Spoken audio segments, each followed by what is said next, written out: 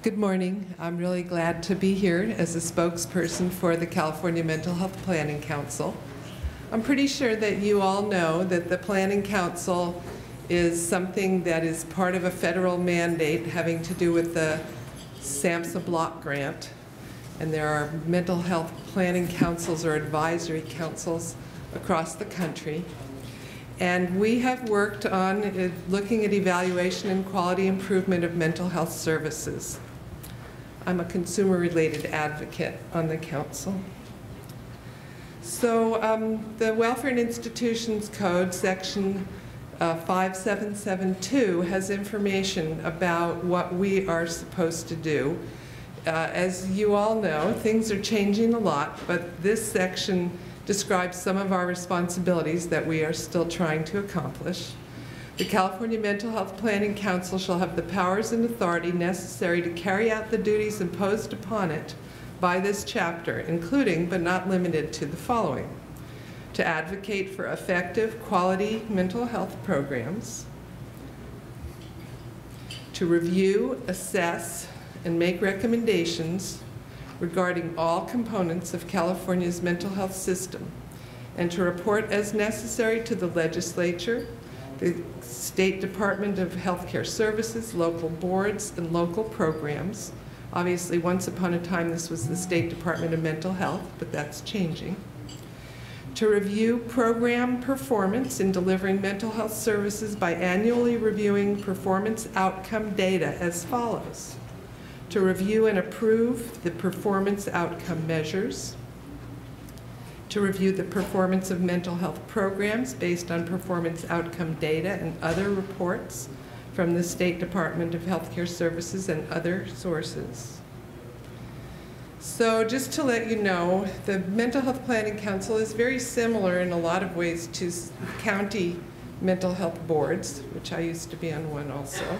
But the federal mandate also requires that we include representatives from these state departments. I just wanted to let you know it wasn't just 50, or at least 51% consumers, family members, and advocates. But we also have representatives from we used to, from the Department of Mental Health, Education, Vocational Rehabilitation, Criminal Justice, Housing, Social Services, and Health Services, which has always been Medi-Cal for us. So we know that evaluation and quality improvement are very important. So we plan definitely to work with the Department of Healthcare Services on the performance indicators going forward, because that is part of our responsibility. So you may be aware of this performance indicators document that was published a number of years ago. It was called Performance Indicators for Evaluating the Mental Health System. And it was for evaluating MHSA and also the public mental health system. It was published close to 3 years ago, January of 2010. So I put the link about where you could actually access this if you wanted to. I know that you don't have a copy of my presentation because it took me a little while. I was on the road trying to turn it into slides. But if you Google the Mental Health Planning Council and you choose the one that is DHCS based, then you look under What's New. It's not that new. It says Performance Indicator Proposal 2011, even though it was actually published the year before. But if you click there, you'll get the PDF.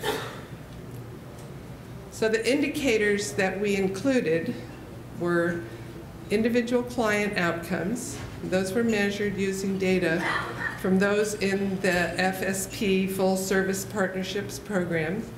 Also, we used county mental health system performance and community indicators. Some of those had to do with, do people have housing and other things, that aren't specifically mental health related. Also, the Mental Health Services Oversight and Accountability Commission, that's OAC, which Renee will be talking to you.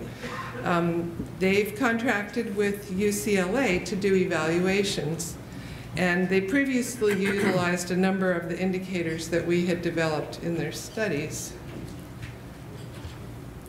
So discussion about performance outcomes has officially been on the landscape Well, somebody told me, I left the word since in there, it doesn't belong, but for many years, since 1988, the Citizens Advisory Council, this is before there was a mental health planning council, they produced a paper toward client outcome evaluation system of care in 1988. But still, some people don't know what the purpose is of collecting the data and how it's going to be used. So providers don't like having to fill out too much extra paperwork because they feel like it limits the time that they have with their clients. Now that we have electronic records, we need to make sure that it stays simple. Unfortunately, a number of providers are kind of not happy about having to switch over to electronic health records. We hope that they don't leave our workforce. We don't want to add a burden to them because we don't want to create any kind of resistance to this process. We know that finding out the quality and the outcomes is very important across the healthcare world, whether we're talking about mental health or physical health. Everybody wants to improve quality and outcomes and lower cost. So we just want to make sure that we're going to be able to get the data we need.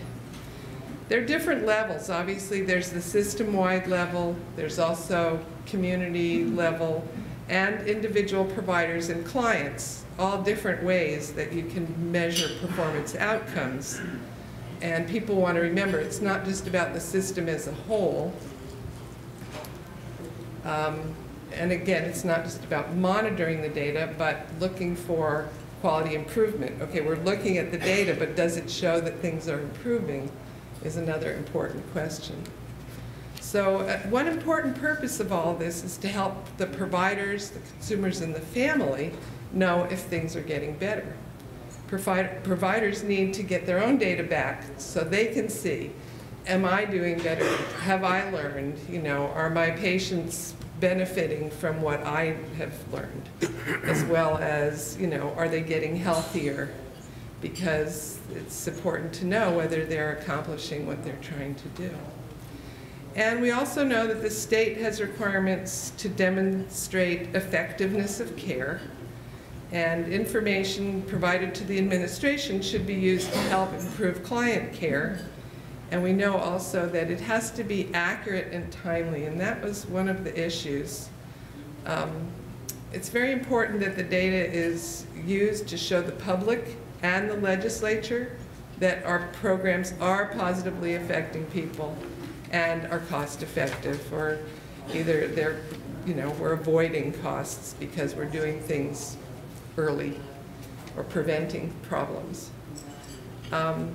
And we think that it's probably a good idea also to check in with some other states to see, you know, what they're doing about measuring performance outcomes and so forth, and how it's working for them.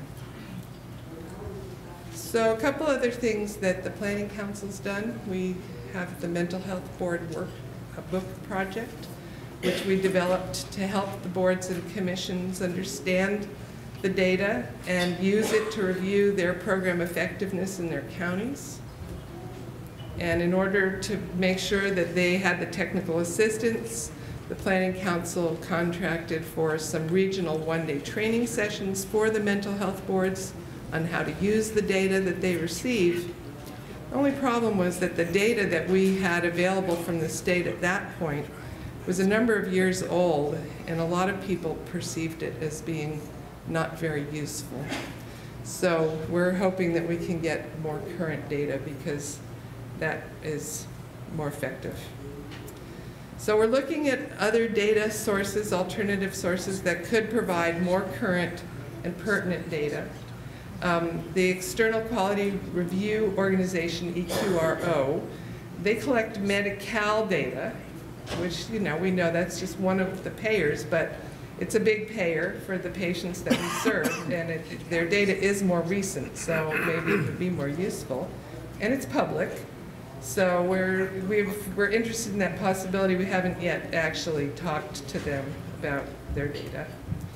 And we would be interested in working with UCLA on their projects going forward. I'm sure that you all know Ann Arneal P. She was our former executive officer. She worked on this for a long time, but she's retired. So now we are hiring staff with data and outcome expertise so we can continue this work. And the last thing that I want to talk about in terms of evaluation is the SAMHSA block grant evaluations. The Department of Mental Health used to do them, and they kind of ran out of steam. So for the last 2 years, the Planning Council has been doing 3 annual evaluations of different SAMHSA-funded projects across the state. Every state is required as part of the block grant to review at least 5%. So we have 58 counties, so we figure 3 counties is 5%. And we've been trying to do that, and we know it's changing now that the structure of the mental health department has changed, but we still hope to be included in that process. So thank you very much, and the Planning Council is glad to be here with you.